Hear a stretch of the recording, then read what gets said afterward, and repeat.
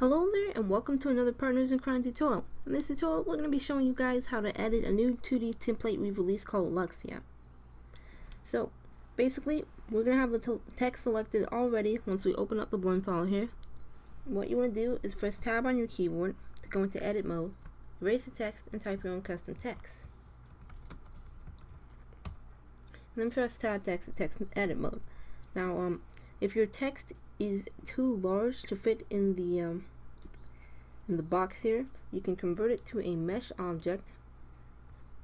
Press tab to go into edit mode, type A and type S to move your cursor in. Make sure you change the pivot point to medium point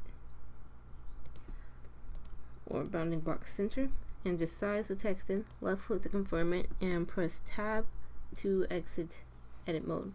Now I used S on my keyboard to size the text in.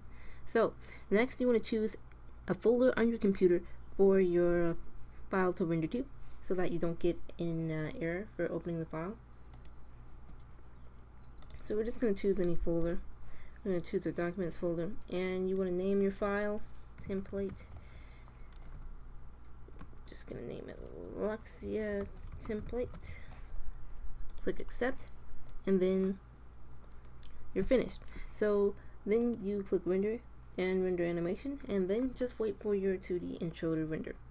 So now that you are done watching this tutorial, you can leave a like and a comment below if you found this tutorial helpful, and you can follow us on Twitter at @TheCriminalAtom and Instagram at Partners in Crime GFX. So we hope you found this tutorial helpful. Thanks for watching, and you can subscribe for more tutorials and free templates and partners in coordinated rendering of ideas, motion, and effects.